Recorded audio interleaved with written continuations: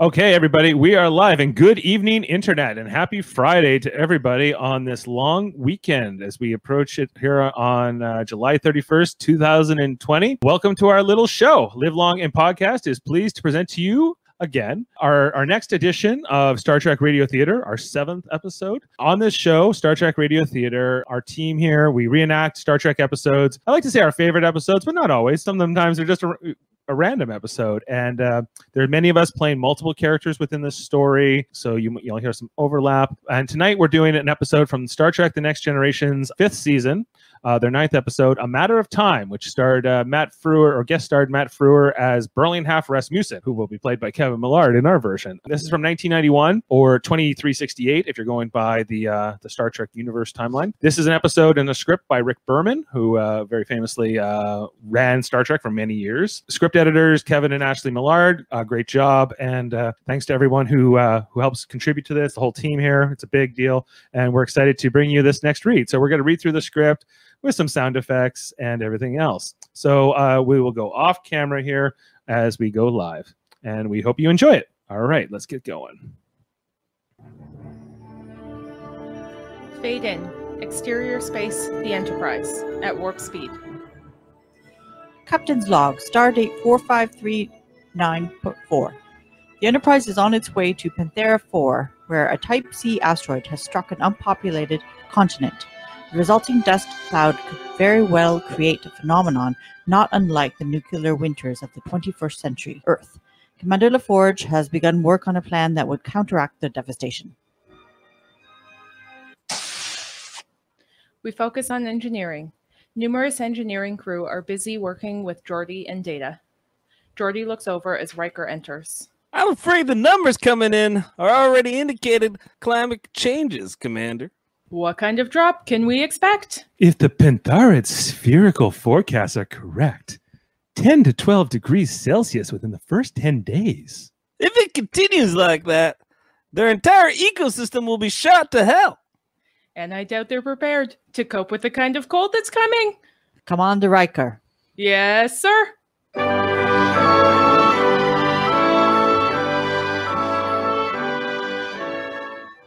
We focus on the bridge. Picard, Worf, and Ensign are at the con.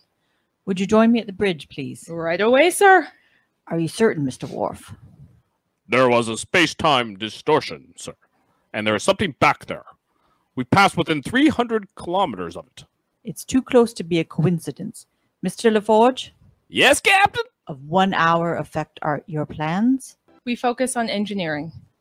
Not unless another asteroid decides to pay a call on Panthera, sir. The odds of that occurring, Captain, are extremely unlikely given the time frame. Thank you, Mr. Data.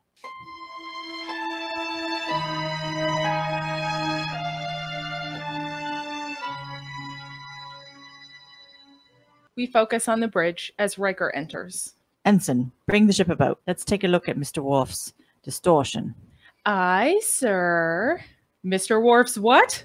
The lieutenant's sensors detected a temporal distortion in our current course. There's a small object back there that wasn't there a few moments ago. The object is 50 kilometers ahead, sir. Full stop, Ensign.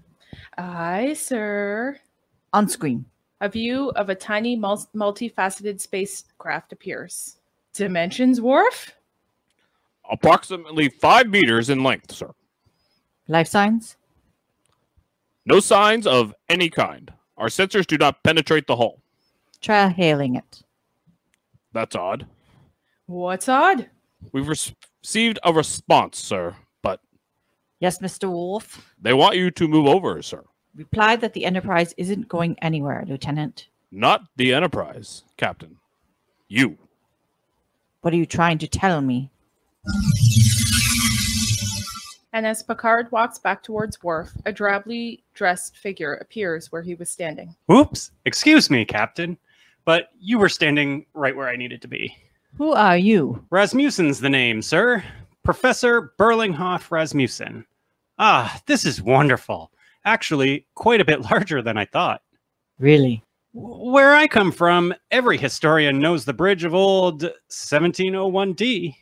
Where exactly do you come from? Why, Earth. Late 26th century Earth, to be exact. I've traveled back nearly 300 years just to find you.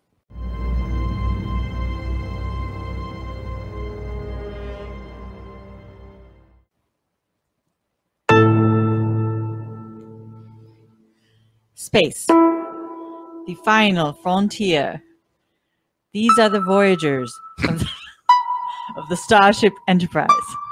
Its continuing mission: to explore strange new worlds, to seek out life, and new civilizations, to boldly go where no one has gone before.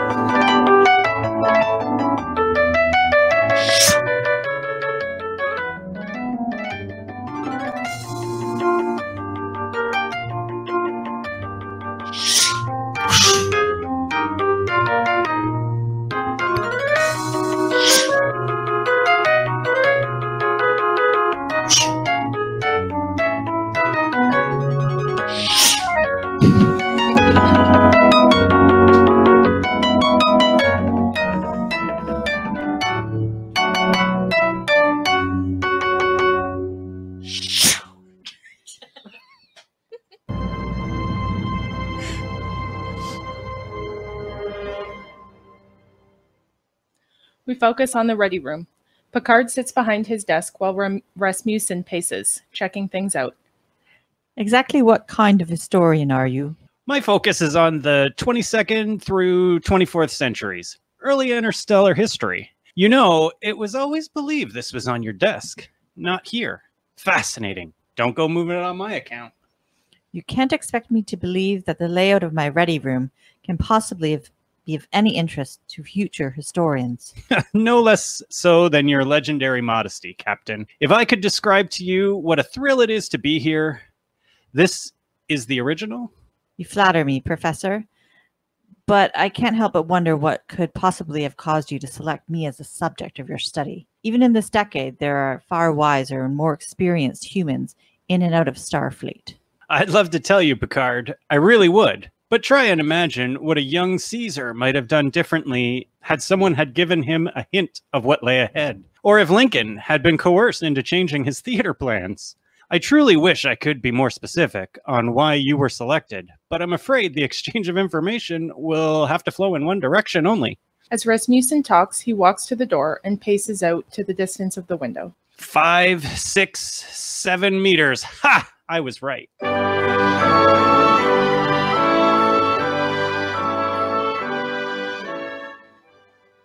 We focus on the observation lounge. Picard, Riker, Worf, Beverly, Troi, Data, and Geordi are sitting around the conference table. Rasmussen is sitting beside Picard. Why now? Right! If you came back to study us, to study the captain, why would you pick today? Why not a year ago? Or a year from now? Oh, I picked the right day, all right. Just wait, you'll see. Do you always sit there on that side of the table? Usually. Why? It's not important. Professor, at what point does time travel become a tool for historians? Now, Commander, you know better than that. I've studied a great deal about your century, including the fact that you're quite aware of the dangers of anyone altering the past. And that's exactly what I'd be doing if I were to divulge information like that. Talarian plague! I beg your pardon? The Talarian plague! It was cured! I mean, did they find the cure by your century? Oh, it can't do any harm to ask that. Rasmussen looks to Picard for help. I realize it's difficult, but we must keep to ourselves questions regarding the future. Go on, Professor. I'll be preparing questionnaires for each of you. Please complete them at your convenience. If you're concerned about a possible breach of security, I'm sure your captain can make a determination. And thank you in advance for curbing your curiosity. If I hand my assignment in on time, can I get a glimpse into next week's poker game? Rasmussen laughs good-heartedly. Mr. Data, would you escort the professor to his quarters? This way, sir. Data and Rasmussen leave. What did he mean? He picked the right day. You know everything I do, Will. Deanna? It's hard to tell, but he is holding something back. Of course he is. All the things he could tell us. All the things he would like to tell us. It might be that. I don't know. What if he's an imposter? God knows we've seen enough of them. He is human.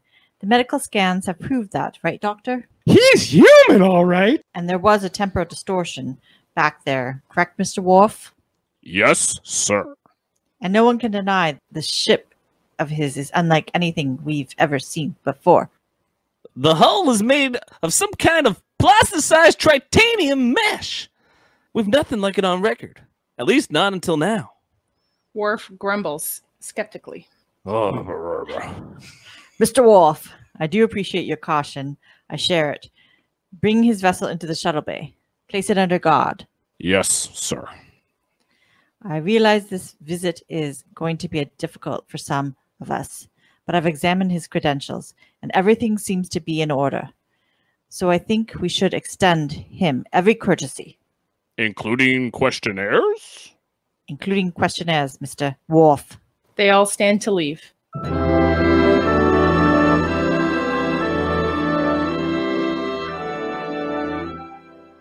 We focus on the turbolift. Rasmussen and Data. The lift is in motion. Rasmussen is inspecting Data with great interest. This is really a thrill, Data. Like running across a Redstone missile or a Gutenberg Bible. To think, the Model T of androids. The lift stops and the doors open. Rasmussen and Data exit into the corridor. We focus on the corridor. Rasmussen and Data head for Rasmussen's quarters. If you're referring to the first production model automobile of the 20th century, perhaps subsequent Model A might be a more apt analogy, since I am Dr. Noonien Soong's revised prototype. Rasmussen continues to check Data out as they reach his quarters. I stand corrected. We focus on Rasmussen's quarters. Is there a problem, Professor? I suppose it'll have to do for now. I'll get you a list of the things I'll be needing, okay? Would I be correct, Professor, in assuming that you know whether or not I am still alive in the 26th century? Rasmussen ignores Data. He finishes washing and holds out his hands, treating Data like a men's room attendant. After a moment, Data catches on and hands him a towel. Ah. Since you seem to know so much about Captain Picard and the ship, I assumed that you would. It'd be best if you kept your assumptions to yourself, wouldn't it? Yes, sir. Sorry, sir. Data exits and Rasmussen looks after him, again fascinated. He sits back and smiles. Whatever his plans, they're clearly going just as he'd hoped.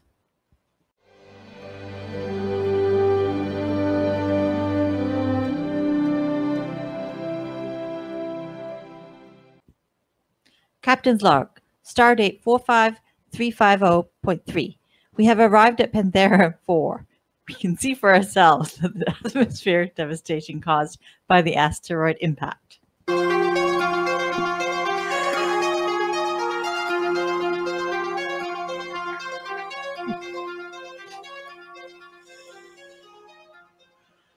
We focus on Panthera Science Lab.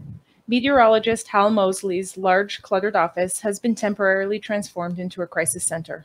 Numerous scientists move from one set of monitors to another. Picard and Geordi are beside Moseley. The snow can be seen through windows. Picard points to a map on a monitor. We've located 3 underground pockets of carbon dioxide here, here, and here. Our drilling phasers can release enough of the gas to form an envelope which would temporarily hold in the heat of the sun.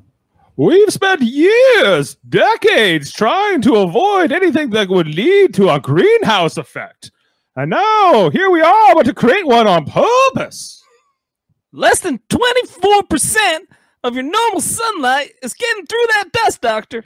If we can hold enough heat in with the CO2, that should give the planet enough time to mend itself.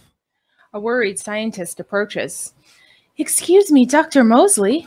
What now? New Seattle's reporting a cloud depth of 12 kilometers. 2 rivers, tropical rivers, are beginning to freeze. Moseley turns to Picard. We better get started before there's nothing left to mend.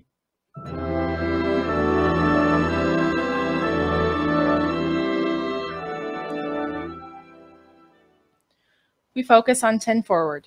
Rasmussen enters, holding a small pile of rectangular chips, and looks around gleefully. Look who's here! I hate questionnaires.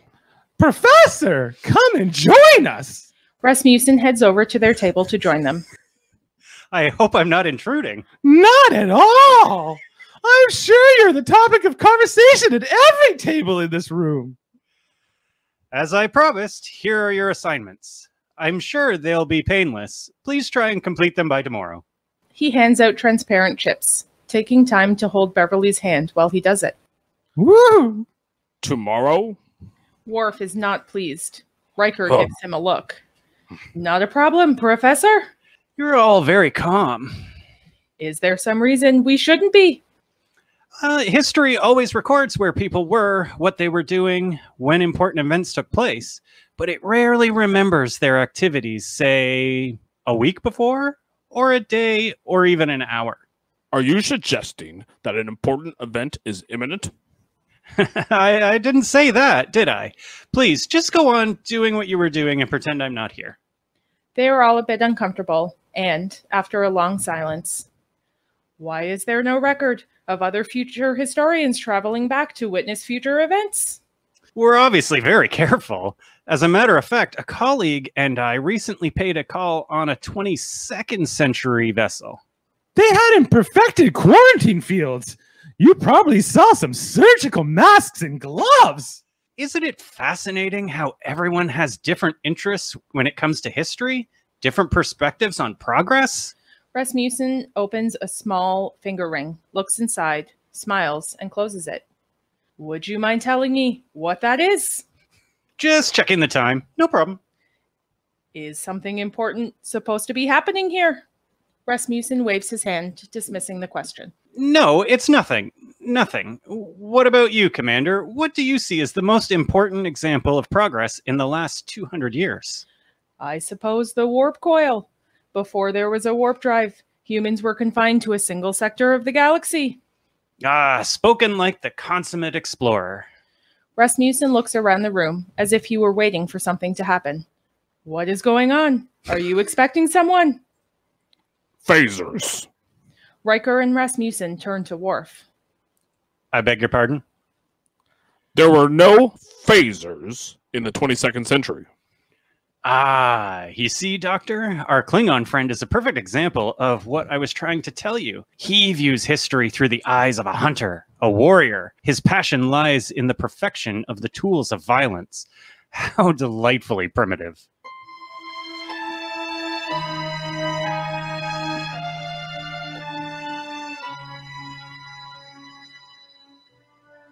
We focus on engineering. Geordi and an engineer are at a console. As soon as we input this atmospheric data from Moseley, the computer should tell us how many holes we'll have to punch. He hands a chip to the engineer, who nods and exits as data enters. What have you learned about the tectonic stability around the drilling sites? Rasmussen enters, unnoticed. Couldn't be better. Our scans were all clear. And Moseley says there hasn't been so much as a quiver down there in well over a century. Aha! Just the two I'm looking for. I've brought you the forms I need you to complete. Shouldn't take more than a couple of hours. Rasmussen hands Geordi and Data a chip each. We're kind of busy here, Professor. Tomorrow will probably be better. Data, we've got 23,000 thermal simulations. You think you could check them for anomalies? Certainly. Data sits down at the monitor and begins to punch keys as the numbers scroll by at great speed. Is that as fast as he can go? Not fast enough for you, Professor! There's little known about Data's efficiency, almost nothing about his part in this mission. It's a topic of great conjecture. 209 anomalies, all within acceptable parameters.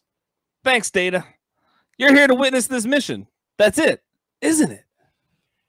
It'd be best if you just thought of me as a fly on the wall and went about your business. I will have your answered questions as soon as possible, Professor. As Data exits into main engineering. Data at Penthara 4. Geordi doesn't have time for this. He heads to another terminal. If you'll excuse me. Your prosthesis. What do you call it again? A visor. Visor, right, a visor. You know, I have a picture of you wearing that in my office. How do you like it? It allows me to see. I like it just fine. You know, Homer was blind. And Milton, Bach, Monet, Wonder. Fly on the wall, huh? Rasmussen picks up a small pad and innocently drops it into his pocket. He follows Geordi. A fly on the wall. Geordi has rejoined Data. The computer has configured the drilling pattern and specified depths. Captain, we've got everything we need. I'm ready to transport down to the surface. I'll notify Dr. Moseley. Good luck, Geordi. Gentlemen? Geordi leaves and Rasmussen slips a pad into his pocket. Who said these moments were any less exciting when you know the outcome? I know of no one who said that, Professor.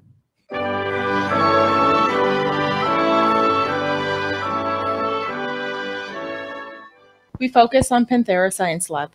Geordi and Dr. Moseley are at a large bank of monitoring equipment. The shrouded sky is visible through windows. The snow continues. Geordi points to a diagram. The Enterprise will monitor CO2 concentrations at 6 different altitudes. If all goes well, it shouldn't take more than 20 bore sites. Let's hope all goes well. LaForge to Commander Riker. How are you doing? We've gotten word from the monitoring stations. They're all online. We're ready when you are, Geordi. That's excellent. All we need now is an open channel to Data. We focus on bridge. Open a channel, Mr. Worf. Prepare to fire at target 1. The computer has locked in phaser depth calculations. Mr. Data. Ready, sir. Riker looks to Picard, who nods. Fire. The beam bores into tundra. It is still snowing. The beam stops and is suddenly followed by another, which hits a distance away. Target 1 is emitting 2,000 cubic meters per second. We focus on Penthara Science Lab. Target 2, 1,600. Surface wind patterns all over the target are stable. You picking up anything at altitude, Data? We focus on the bridge. CO2 concentrations remain unchanged at upper elevations. It is snowing. In the distance, a hole is being drilled by the phaser. Then another. It ends, and suddenly a third shot. Rasmussen enters the bridge. Have I missed much? He walks into the command area and sits in Riker's chair. Target 14 complete, sir. Data? We focus on engineering. What have you got? No change, sir. Riker turns, notices Rasmussen in his chair. He's not pleased, but continues monitoring the situation at hand.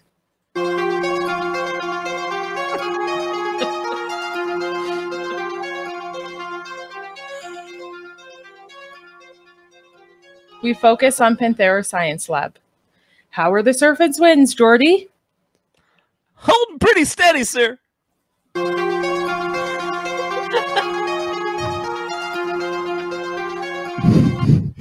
We focus on bridge. The computer has stopped drilling. You should be getting something. We focus on engineering. Now, Data? Elevated CO2 levels at 20 kilometers, sir. We focus on Penthara Science Lab. Now you're talking. We've got some new temperatures coming in. All thermal monitoring stations are reporting no further temperature drops. Correction, Doctor. 2 equatorial stations are showing slight increases. Moseley sees it's working and turns to Geordi. Thank you. Thank you all. You've all given us what we need. Time. We focus on the bridge. Rasmussen is still in Riker's chair. We're glad to be of help, Doctor. The Enterprise will remain in orbit and continue to monitor your progress. Picard out. You've given us what we need. Time. Ensign, return to synchronous orbit. Aye, sir. Very clever, Picard, and well done. We've always known how you did it, but to experience the moment, to witness the nuances, it's indescribable. Rasmussen sits back and smiles.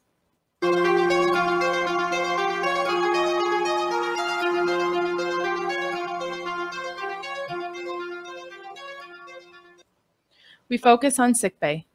Beverly is running an instrument along a patient's injured leg. At another station, a boy is being treated by a nurse. Troi stands with Beverly. He's after more than a history lesson. I can tell you that. What is it? What are you getting from him? I don't know. It's like he's trying to confuse us, misdirect us somehow. Rasmussen enters. There you are. Well, that certainly was exciting, wasn't it? Professor! Is everything all right? Are you well? Yes, couldn't be better. Thank you. I just thought we might chat about your questionnaire. Buck up, crewman. You're a credit to that uniform. I've got some things to take care of. No, please, counselor. I would very much appreciate your remaining. Troi remains. She obviously doesn't like this guy. Doctor, in response to my sixth question, you spoke of a neural stimulator. May I see one? I don't see why not. Give me a minute. Beverly exit. Rasmussen and Troi walk slowly away from the male patient. You don't like me very much, do you? I don't dislike you, Professor. They pass the nurse and child. Keep your eyes wide, soldier. You'll be telling your grandchildren about how you were there at Panthara 4. But you don't trust me. You should, you know. Should I? Picard's empath won't trust you. That's what they all said. Picard's empath? We're not that unlike, you and I. You possess a sense that is foreign to the others. My knowledge of the future is similar. You know, some of my best friends are empaths. They trust me. Why should you care whether I trust you or not? We're birds of a feather. We're colleagues. You could learn a lot. We could learn a lot from each other. You're right. I don't trust you. I knew you'd say that. I'm sure you did. Beverly returns carrying a neural stimulator. Well, it's nice to see you two are finally getting along. I really have to be going. Thank you. As Troi exits, Beverly turns back to Rasmussen with a warm smile. He returns the smile, but seems a bit shy. There's an awkward moment which ends when a nurse hands Beverly a pad. Beverly punches something in and hands it back to the nurse. Why don't you try a barrelite scan? I'd be interested to see where his mica levels are. The nurse nods and exits. Beverly turns back to Rasmussen. So what else can I show you? You're a very curious woman. Beverly reacts with suspicion. No, I don't mean curious like that. I mean you're curious about things, about barrelite levels, about the future. Well, curiosity is why all of us are out here, isn't it? I understand, but you're different. You're more vibrant? That's nice. I like that.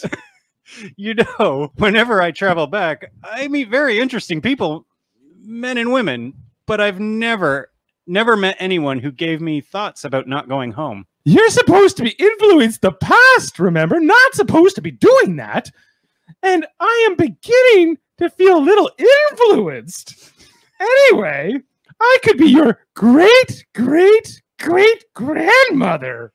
Rasmussen smiles warmly.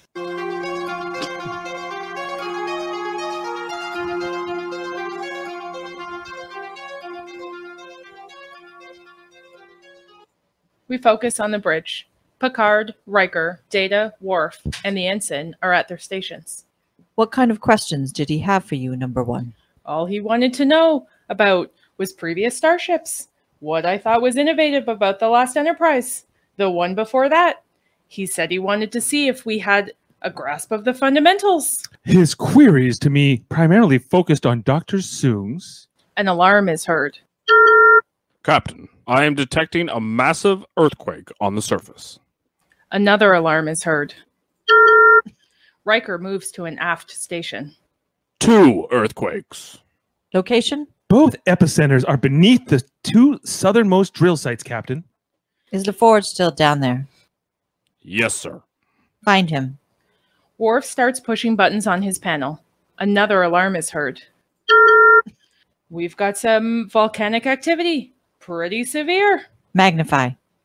As the screen changes from a wider view of the planet to a closer view, we see huge volcanic plumes rising through the dense dust clouds. LaForge here, Captain. Moseley and I are on our way back to his lab. Are you all right? We're okay, but those were pretty big, sir. If this was on Earth, I'd say around an 8 or an 8.5 on the Richter scale. We're starting to see some volcanic plumes, Captain.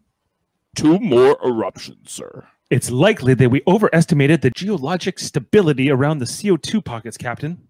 We're in the lab, sir. On screen. And we see the interior of the lab. Everyone is busy dealing with the emergency. We're fairly well quake-proof down here, Picard. It's the volcanic dust I'm worried about. What about the dust?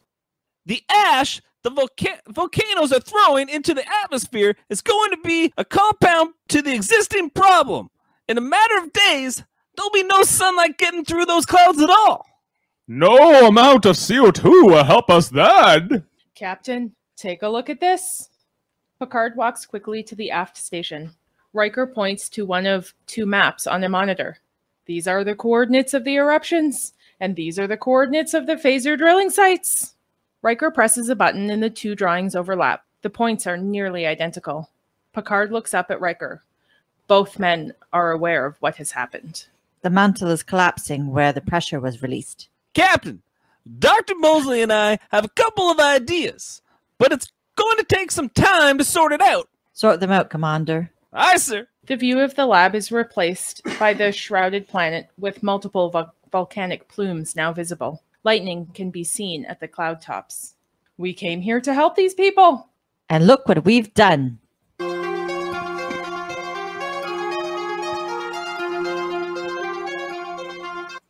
We focus on interior corridor. Rasmussen walks by some crewmen and cheerfully nods. He goes to Data's door and rings the bell. The door opens and a bizarre cacophony of sounds almost overpowers him. We focus on Data's quarters.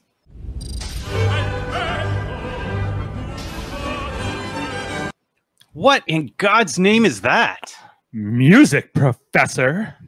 Music? Yes, sir. Mozart's Jupiter Symphony in C major. Bach's Brandenburg Concerto No. 3.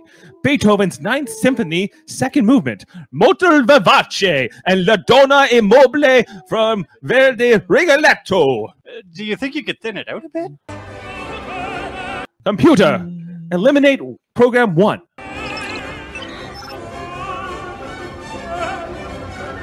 Computer, eliminate program 2. Another program stops. Rasmussen shakes his head again. Computer, eliminate program 3.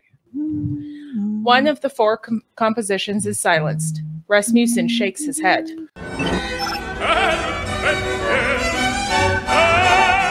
Only one is still playing. Rasmussen uses his finger to suggest Data turn it down.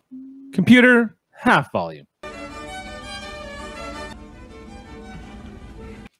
How the hell can you listen to 4 pieces of music at the same time? Actually, I am capable of distinguishing 150 simultaneous compositions. And in order to analyze the aesthetics, I try to keep it to 10 or less. Only 4 today? I am assisting Commander LaForge with a very complex calculation. It demands a great deal of my concentration. Well, I came to thank you for answering my questions, though I probably should have asked you to limit yourself to 50,000 words. You did ask me to be thorough. I realize it's hard to believe, Data, but very few records of Dr. Sun's work survived to the 26th century, so it would be invaluable to myself and other historians if you could provide us with some schematic? Certainly, as soon as my work here is completed. As long as it's before 0900 tomorrow. That's when I'll be heading back. Bridge to Commander Data. Yes, Worf. Commander LaForge is hailing you from the surface, sir. Patch him through here, please. Geordi appears on Data's monitor. As soon as Data turns, Rasmussen takes a tricorder from the desk and pockets it. Have you rerun the phase reversal figures, Data? There were no errors, Geordi. The variance must be no more than 0.6 terawatts. Well, I don't see any other choice. We'll continue to run the numbers down here, but we'll come up with anything different. You better inform the captain of the good news and the bad news. LaForge out! Which do you suppose he'll be wanting to hear first?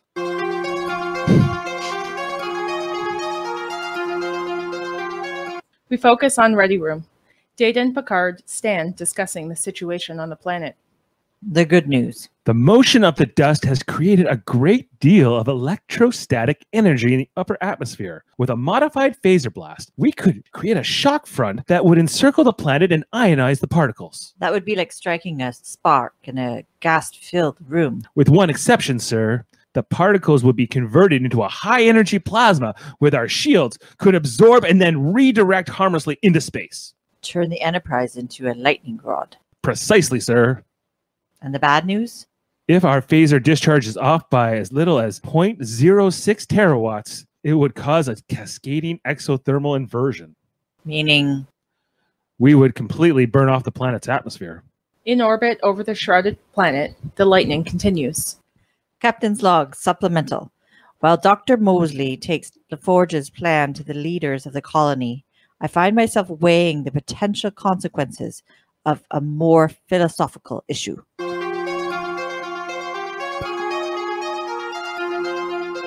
We focus on the Ready Room. Picard is staring out the window, deep in thought. The door chimes. Come. Rasmussen enters. Picard continues to stare out the window. I imagine you know why I've asked you here. Yeah, I have a fairly good idea. I'm faced with a dilemma. There is a planet beneath us which is slowly turning to ice. And unless we do something about it, I'm told that in a matter of weeks, thousands, maybe tens of thousands will die. That'd be a shame. Yes, it would. It would be quite a shame. So what's your dilemma? Commander LaForge has a possible solution. The margin of error is extremely critical, but if successful, there'll be no more threat. And if it's not successful? Every living thing on the planet will perish. So do nothing and thousands will die. Do something and millions could die. That's a tough choice. Not if you were to help me. You're not suggesting I tell you the outcome of your efforts. Oh, no, I'm not. Everything that Starfleet stands for, everything that I've ever believed in, tells me I cannot ask you that. But at the same time, there are 20 million lives down there, and you know what happened to them. What will happen to them. So it seems you have another dilemma, one that questions your convictions. Well, I've never been afraid of reevaluating my convictions, Professor, and now I have 20 million reasons to do so. And why did you ask to see me? Because your presence gives me potential access to a kind of information that I've never had available to me before. And if I am to re-examine my beliefs, then I must take advantage of every possible asset. It would be irresponsible of me not to ask you here. However you come to terms with your beliefs, Captain, I must tell you that I'm quite comfortable with mine. How can you be? How can you be comfortable watching people die? Let me put it to you this way. If I were to tell you that none of those people died, you'd easily conclude that you tried your solution and it succeeded. So you'd confidently try again. No harm in that. But what if I were to tell you they all died? What then? Obviously, you decide not to make the same mistake twice. Now, what if one of those people grew up? Yes, Professor, I know. What if one of those lives I saved down there is a child who grows up to be the next Adolf Hitler or Khan Singh? Every first-year philosophy student has been asked that question ever since the earliest wormholes were discovered. But this is not a class in temporal logic. It's not theoretical. It's not hypothetical. It's real. Surely you see that. I see it all too well. But you must see that if I were to influence you, everything in this sector, in this quadrant of the galaxy could change. History, my history would unfold in a way other than it already has. Now, what possible incentive could anyone offer me to allow that to happen? I have two choices. Either way, one version of history or another will wend its way forward. The history you know or another one. Now, who is to say which is better? What do I know? No is here today. One way, millions of lives could be saved. Now, isn't that incentive enough? Everyone dies, Captain. It's just a question of when. All of those people down there died years before I was born. All of you up here as well. So you see, I can't get quite as worked up as you over the fate of some colonists who, for me, have been dead for a very, very long time. Of course. You know of the Prime Directive, which tells us that we have no right to interfere with the natural evolution of alien world. Now I have sworn to uphold it, but nevertheless, I have disregarded that directive on more than one occasion because I thought it was the right thing to do. Now, if you're holding on to some temporal equivalent of that directive, then isn't it possible you have an occasion here to make an exception, to help me choose because it's the right thing to do? We're not just talking about a choice. It sounds to me like you're trying to manipulate the future. Every choice we make allows us to manipulate the future. Do I ask Adrian or Suzanne to the spring dance? Do I take my holiday on Corsica or Riza? A person's life, their future, hinges on each of 1,000 choices. Living is making choices. Now I ask me to believe that if I make a choice other than the one found in your history books, then your past will be irrevocably altered. Well, you know, Professor, perhaps I don't give a damn about your past because your past is my future. And as far as I'm concerned, it hasn't been written yet. Captain, the electrostatic conditions are about as good as they're going to get. If we're going to try this, now's the time. Picard turns to Rasmussen. For a brief instant, Rasmussen's guard drops. His cockiness now has a trace of remorse. Please don't ask me, Captain. I can't help you. I'm sorry. After a long stare, Picard almost seems to smile. He turns and exits. Rasmussen innocently returns the smile and follows Picard onto the bridge. On his way out, Rasmussen takes a small pile of isolinear chips from a table. They disappear into his pocket.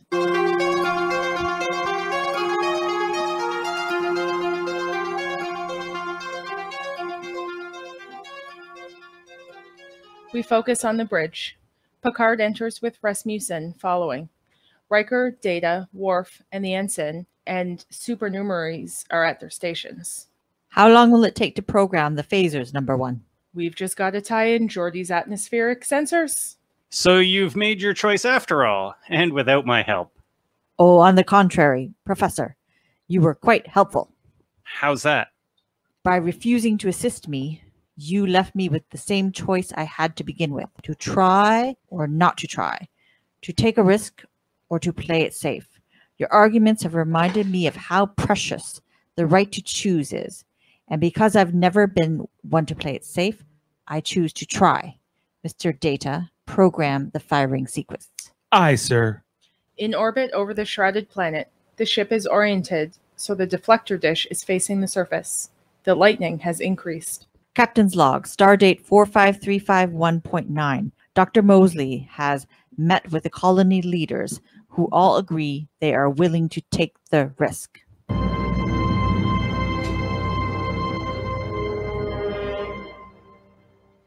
We focus on the bridge. Picard, Riker, Data, Worf, and the ensign are at their stations as before. Rasmussen sits in Troi's chair. Warp power has been rerouted to the main deflector dish, Commander. We see Geordi and Moseley working in the lab. The snow is falling heavily. Keep those phasers on active surge control, Worf. We're only going to have this shot once. Rasmussen almost can't control himself. Well, this is it. You have the sequence locked in, Mr. Data? Yes, sir. After an 8.3 second burst from the dish, we'll discharge all EPS taps through the phasers. It's time for you to return to the ship, Mr. LaForge. Mr. O'Brien, stand by for transport. Excuse me, Captain, but I can be a lot more help down here. we're going to have to compensate for density variations right up to the last second. Picard looks questioningly at Data. Dr. Moseley's computers can accomplish the same task, sir, but Geordi would be better able to anticipate unexpected variances. Mr. LaForge, you know better than anyone. There's no guarantee this will work. If it fails. There's no guarantee it's going to fail, Captain. I'd like your permission to remain here on the surface. Permission granted. LaForge remain below. Good luck, Commander. Thank you, Captain. The view screen switches to an image of the planet. Continuous lightning flashes through the dark clouds and volcanic plumes. The deflector dish has been reconfigured, Captain. Picard realizes the time has come. After a beat, he nods to Riker, who takes over. Proceed, Mr. Data. Stand by for autophaser interlocked. Activating deflector beam. EPS taps online. Phasers firing. A wicked red glow quickly spreads through the atmosphere and is then pushed back into a single point by azure blue. A stream of energy leaps out at the Enterprise and envelopes it. Activating shield inverters now. The Enterprise rotates 180 degrees and pours the energy off into space.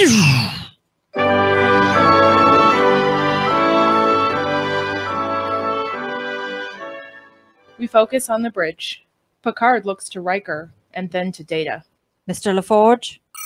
The view screen switches to the science lab where there's a guarded optimism reflecting in all the faces.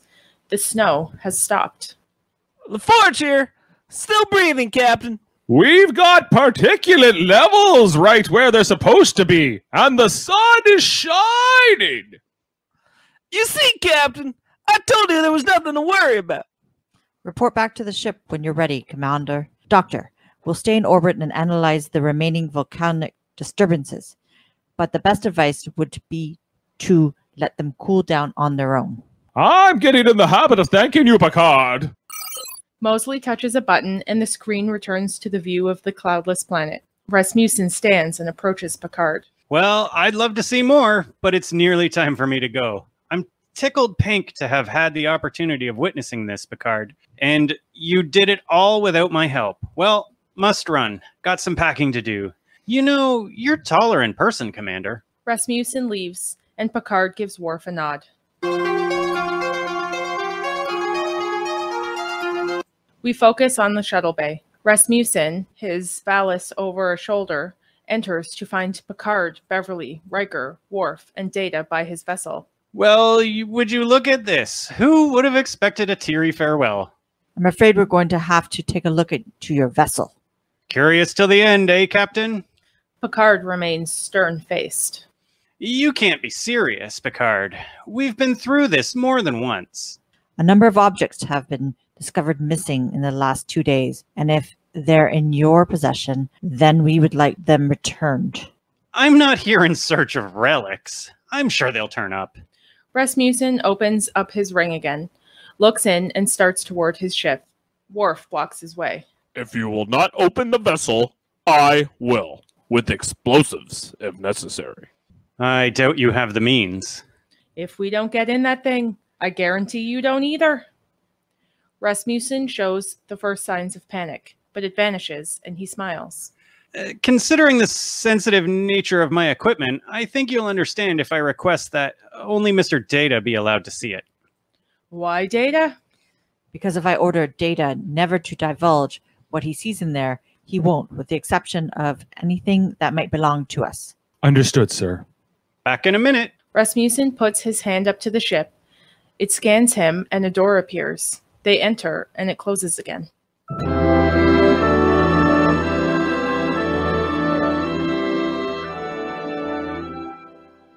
We focus on the time ship. The vessel's interior, similar to its exterior, is truly futuristic, with multifaceted panels containing minimal blinkies. As Data enters, he immediately notices 2 large collector trays. Normally slid into a rack, the trays are exposed and filled with objects stolen from the Enterprise. I don't believe any of these items belong to you, Professor. Rasmussen raises a phaser at Data. Nor does this. This phaser is set at the highest stun setting, and if I'm correct, that is sufficient to immobilize even you. Why have you stolen these objects? To put in a museum? Far too valuable for that. You see, in the century that I'm from, they haven't been invented yet. But this vessel and the temporal distortion that coincided with your arrival. Oh, this is a time pod, and it is from the 26th century. At least that's what the poor fellow said. You see, he decided to travel back to the 22nd century. That's my time, and he had the misfortune of meeting me. His clothes fit quite well, don't you think? Took me weeks to figure out how to work this thing. Then you are not a historian? More of an inventor. Up till a few weeks ago, a dismally unsuccessful one. What are your intentions, Professor? Well, thanks to your captain, it seems my intentions have changed slightly. I was quite content with the notion of returning with these trinkets. I'd invent about one a year, but now, look at what fortune has graced me with. You will take a little longer to figure out than a tricorder, but it should be well worth the effort. If the auto timer is programmed the way I think it is, in about 2 minutes, we should be on our way back to a place called New Jersey. Oh, no. I'm afraid you won't be awake for the ride. Rasmussen aims the phaser at Data and tries to fire, but it only makes a lame noise. Panicked, he readjusts and fires again. I assume your handprint will open the door, whether you are conscious or not. We focus on the shuttle bay. The vessel door opens and Rasmussen exits, closely followed by Data, who now carries the phaser. That weapon was working yesterday. You were correct to suspect him, sir, but he is not from the future. He's from the past. Picard reacts to what Data says and turns to Rasmussen. Trying to make my history unfold in a way other than it already has, Professor? This was just all a misunderstanding, Picard. Just let me back in there and we'll forget the whole thing. Now, what possible incentive could anyone offer me to allow that? I believe you will find all of the missing items in the vessel, sir. Riker nods to Worf, who acknowledges and heads into the vessel. Rasmussen turns to Beverly with a desperate, pleading look. Doctor? A very nice performance! Not all of it. Some of it was real. Beverly's cold stare tells him he's wasting his time. He checks his ring and turns towards Picard, panicky. Captain! He claims to be a 22nd century inventor, Captain. A pity you weren't a bit more inventive. If fewer things had disappeared, we might never have suspected you. As it was, the only stumbling block was your ship. Our sensors couldn't penetrate it. But once the door was open, the computer was able to detect and deactivate everything you'd stolen, including this. Picard drops the phaser onto the top tray as Worf passes him. Worf hands the trays to the security guard. I'd love to hear more, Picard, but I really must get back in that pod. Rasmussen heads for the vessel, but is stopped by Worf. Picard looks to Riker. Take him to the detention cell, Mr. Worf. Notify Starfleet that we'll be dropping him off at Starbase 214. Aye, sir. You can't do this. I've got to get back. I don't belong here. The tiny ship suddenly glows, shimmers, and disappears. Rasmussen can't believe it. No! I'm sure there are more than a few legitimate historians at Starfleet who will be very eager to meet a human from your era. Worf and Rasmussen reach the exit.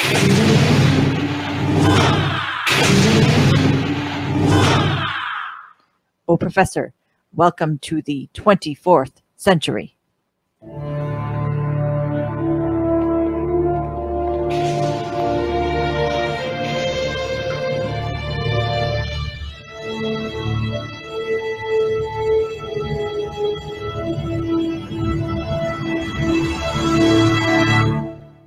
The end. All right. Oh my God, the Knight Rider music. Okay. So let's come back in. And that concludes our reading of A Matter of Time from the Next Generation here on Star Trek Radio Theater on a Friday night live performance. I want to introduce our cast. Well, hey, if you don't mind, everybody, I'm going to bring in Jeff next because he's the only one who's in remote and not here in the room with us. Let's get him up here on screen. Hey, Jeff, how you doing? Good, good. You were playing the parts of Geordi LaForge, Lieutenant Worf, and Deanna Troi. And also here in the room, well, here I got one. I have another camera here to bring in. Jane playing the part of Captain Picard. How are you doing, Jane? All right. And then behind me, you can see here we got Ashley Millard, who was the narrator and Commander Riker. And then here we have Kevin Millard, who was playing the part of Rasmussen, Berlinghoff Rasmussen. Great job, Kevin. So this was Kevin's second time being on the radio theater with us, and he said, "Okay, I'll just take the one role." It ended up being the role with like a ton of dialogue and 30% of the lines. Yes, yeah. And Jane had a ton of dialogue in this one too. This was your second time playing the captain. Hey, can you say in your Riker voice, No. "Hey, boo boo"? Hey, boo boo. How about a picnic basket? That was totally Yogi Bear. Yeah, Yeah, it was. I had a lot of fun with that one. That one was good. I apologize for Data. I feel like I should have done better with Data, but I think he served his purpose. But he wasn't necessarily as wacky as I make most of my characters. But You will apologize. It's hilarious. yeah, that was it. I could have done better with that. Something. But I hope you liked my Crusher and my Moseley. Oh, Sorry. Good. Oh yeah, your prospector was good. my old man Moseley. I will be thanking you again, Picard, all the time.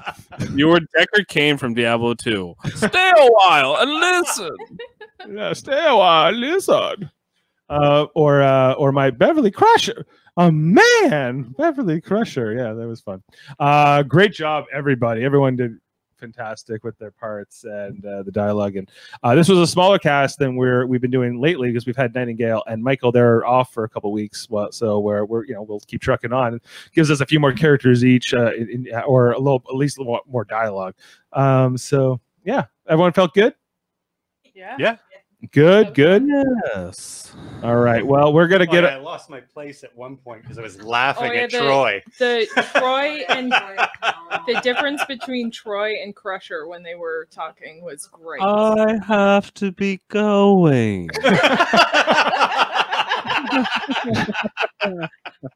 We need to reprise those characters where it's like Troi Crusher girl time. So I'm looking forward to that. Maybe if we ever do the Space Ghost and the candle, Space Ghost, Sub Rose. Space Ghost, yeah. That would be good. Phyllis Millard, our biggest fan, says another great episode. Everyone was awesome. Thanks, and you're very welcome. Thanks, Mom. Thank you for watching. We appreciate it. And our parents, we're working our parents up to the to listening, but it's they're a little resistant to it. Yeah, my dad. They're pretty, but yeah, they're stuck in their ways when it comes to their entertainment. Yes, they're like, what? Can I get it on the TV? Dad's like, I need to watch. Yeah, is it a regular program thing? Is that your dad? Yeah, that's my dad. I know how to work this. Jeff, all your characters done so well. Worf always been her fave, and he's my fave too. Thank you. Yeah, thank you. Yes. Awesome. Yeah, no. So I'm really looking forward to whatever the next one is. We won't know till after. Usually we just spin the wheel. I think we're gonna probably either DS9 or TNG likely for the next one. And if you ever have a favorite episode, you really want us to do this one, just let us know. If you have any suggestions, comments, whatever, and make sure to subscribe and check us out. We're trying to do this radio theater once a week. We're probably gonna take a break somewhere near the end of the year and then come back for a season 2 later on. I just want to plug all our other shows. On Tuesday nights we do Star Trek Deep Space Nine rewatches right through every episode, so we're almost near the end of season 1. On Thursday nights we do original series rewatches with my dad and a whole bunch of other people over there. And on Trivial Debates is our debate show. That's a separate channel that's at the end of each month. And we have Super Mater Brothers Podcasting, where we talk about reality and scripted TV shows. And Big Brother might be coming back. It looks like Big Brother's coming back next week, US. So we might be getting into that. We'll have to see. And Knee Jerk Sports, which is Jeff and Adam's sports channel. So make sure to subscribe to all those. Listen to us wherever you can. We appreciate the support. We appreciate any kind of interaction and all that. We really love it. We really love doing this. So thank you to all of our performers tonight. You all did great again. And we'll see you next week. All right. Live long and podcast.